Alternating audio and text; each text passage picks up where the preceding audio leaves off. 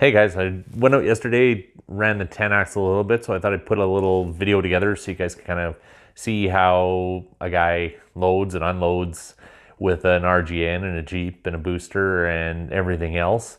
And yeah, I actually learn something every day I'm out, and I learned something at the end of this video as well. So stay tuned, check it out, tell me what you think, and thanks for watching.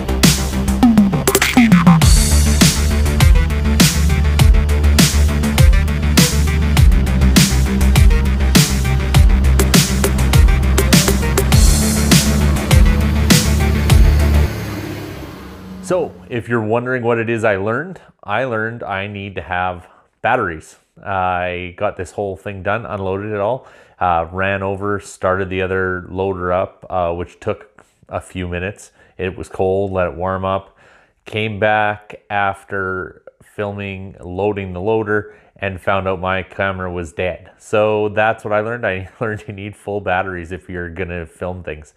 So stay tuned. Hopefully I'll get another shot there to show you guys how it all goes back together. And thanks for watching. Check me out on Instagram and Facebook under Semi Crazy Truck Pictures. All the links are down below. Thanks. Bye.